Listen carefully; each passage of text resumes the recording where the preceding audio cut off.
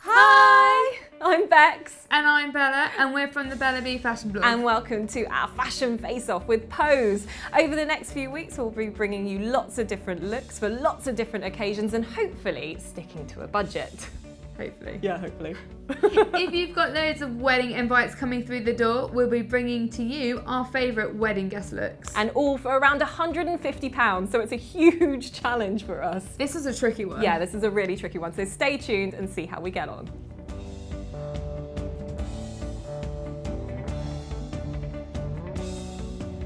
So here we are, looking slightly more glamorous than we did in our intros. Wedding looks. Amazing. You look stunning. Thanks, so do you. Thanks.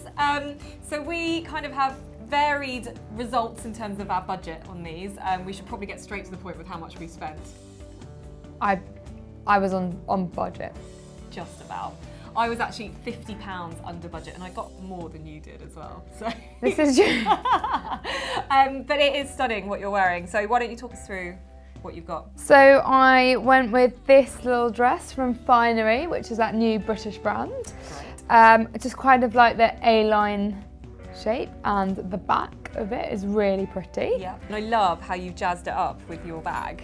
So I saw this, and this was such a bargain from ASOS, and I just thought the outfit's quite kind of plain, so just jazz it up with something, my little spotted bag, but you could do it with a silver one, a gold one, but this is my little favourite. I mean, that's the whole thing about weddings. They're supposed to be really fun and we're supposed to have fun with it. We're not supposed to be there to like upstage the bride or anything. You're going to be dancing, so an A-line shape is the perfect kind of style. Yeah, it's really comfortable and really easy to wear. Yeah, definitely. And moving down to these incredible shoes that you've got. I absolutely love these. These are from Topshop and my favourite pick, I think, of the outfit. Yeah, I think they're stunning. Okay, so I've gone for a blue as well, but I've gone for a more turquoisey blue.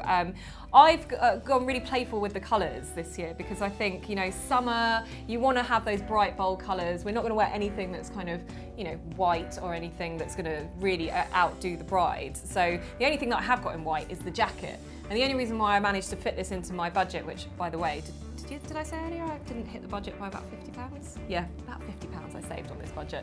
And I still managed to get a jacket in for the evening wear, which I think is really nice. And this is for a new look. It's just something really easy to wear. I like to wear it kind of like a bit of a cape. Yeah, I think that's a really nice way to wear a jacket. Yeah, really smart sort of way. So, you know, when you're going into the church or wherever they're getting married, then I think, you know, having something like this to cover your shoulders is really, really nice. And the reason why I'm doing that is because the dress is off the shoulder. Yeah, you've got a really beautiful sweetheart neck with kind of an off-the-shoulder look. Yeah. So it's kind of incorporating 3 looks in one here. You've got a really pretty peplum. Yeah, the peplum is what really drew me to it. I think it can be really flattering because it kind of gives you that hourglass figure. Yeah, definitely. Because it brings in your waist and then it sort of flatteringly gives a slight A-line effect with it as well. So I think this is really nice. Again, this is from New Look and it was an absolute bargain. So for me, I feel like I've got a whole outfit that does so many different things for a really, really cheap price. So that's my dress.